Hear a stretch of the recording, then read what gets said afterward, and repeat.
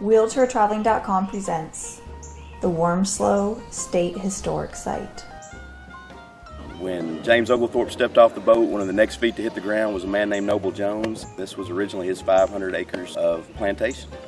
Basically ground zero for the founding of Georgia. My name is Jason Allison. I'm the manager here at Wormsloe State Historic Site in Savannah, Georgia. We offer 4 tours daily at 10, 11, 2, and 3, as long as we have guides available. We have golf carts available. We have a colonial life area with a blacksmith shop, a wattle and daub house, and colonial reenactors when they're available. And about 9 miles of hiking trail.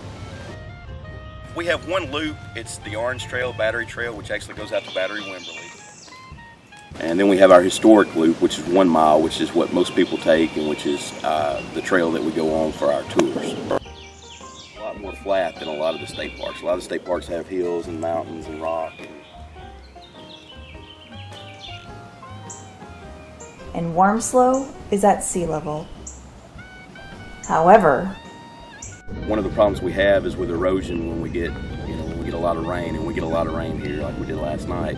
It washes out everything we put down around those roots, and so they get exposed, and that becomes a problem. Consider power assistance to get over roots and thick debris. More info at wheelchairtraveling.com.